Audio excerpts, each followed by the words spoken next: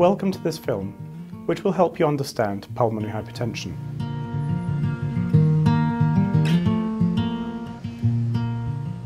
Pulmonary hypertension means a high blood pressure within the arteries that run from the heart to the lungs. In pulmonary hypertension, the heart has a hard time getting blood through those arteries in the lungs, and as a result, the heart can be placed under strain and over time can become weak. Symptoms include shortness of breath, tiredness, feeling faint or dizzy, chest pain, a racing heartbeat, or leg and ankle swelling. In a healthy person, blood travels through the pulmonary arteries from the right-hand side of the heart, picking up oxygen when it reaches the lungs. That oxygen-rich blood from the lungs returns to the left-hand side of the heart and is pumped around the body to the muscles where oxygen is needed.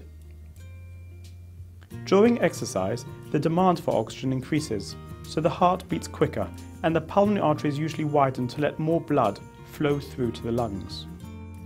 However, if you have pulmonary hypertension, the walls of your pulmonary arteries are thick and stiff, making it difficult for them to expand to allow more blood through. In some cases, pulmonary arteries may be blocked by blood clots, which can also hinder blood flow. That reduced blood flow makes it difficult for the right-hand side of your heart to pump blood through the arteries.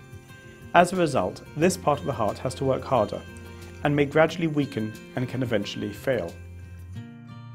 In the UK, around 7,000 people have pulmonary hypertension. It tends to affect women more commonly than men and can affect people at any age. Pulmonary hypertension can occur for different reasons. High blood pressure in the lung arteries can be due to an underlying lung disease, such as emphysema, or underlying disease of the left side of the heart, such as heart failure. It can also be a more pure form of the disease, with high blood pressure in the lung arteries due to disease of those arteries themselves. The treatment and the outlook vary depending on the cause of the pulmonary hypertension, so we'll discuss with you what pertains to your case. Okay, so tell me about the breathlessness that caused you to see your doctor originally. Okay, so a few months ago it started. Correctly diagnosing pulmonary hypertension can sometimes take time because the symptoms can be similar to other, less serious forms of heart and lung disease. This is why we need to do various tests to establish whether there are blood clots in the lung and whether there is any underlying heart, lung or rheumatic condition. Keep going. When pulmonary hypertension occurs due to disease in the lung arteries themselves, Go slightly on your side there for me. this is a serious condition, and without treatment, it is often progressive and can be life-shortening.